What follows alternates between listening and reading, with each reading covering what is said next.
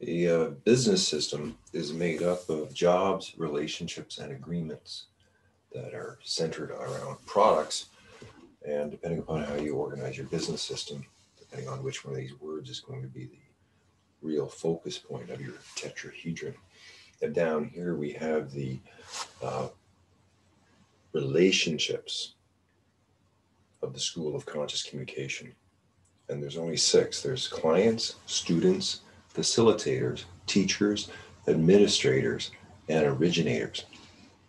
And there's six statuses: the potential, probationary, active, inactive, dying, and dead.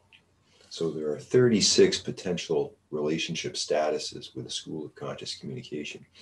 You might be a potential originator, you might be an active client, you might be an inactive student, but there's 36 specific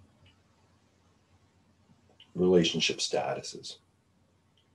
And then you have your flow wheel where you have your particular organizational structure that's the same as everybody. And then you're looking at the past, present, and the future maybe a little bit differently. But all of these maps you can custom design to fit your own world and design what you want.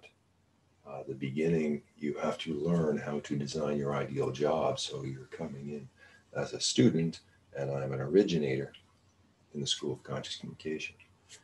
And so this is the first course of the School of Conscious Communication, designing the ideal jobs for everyone who wants to work in the school, as well as those who want to be students of the school. And so what these videos are doing are showing people what the models are and how they're used, and then how you can use them to figure out where you and others stand. And you can use a pendulum. Each one of these is set up so you can use a pendulum to figure out who people are to you as a potential, ideal, or real. And that's where it gets really interesting, is when you start to use the pendulum to figure out who these people are and where they need to go in relationship to you.